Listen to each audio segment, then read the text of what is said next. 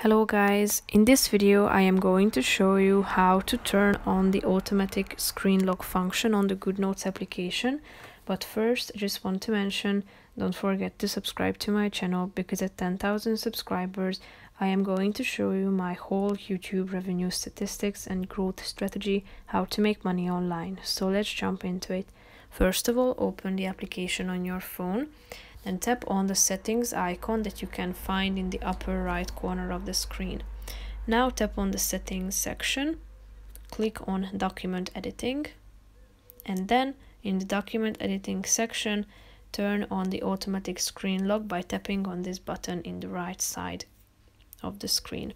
If you are done with the changes, you should press the button done in the upper right corner of the screen. So now this function has been turned on. So that's pretty much it for this video. I hope you found it helpful. If you did, consider subscribing and see you in the next video. Bye bye.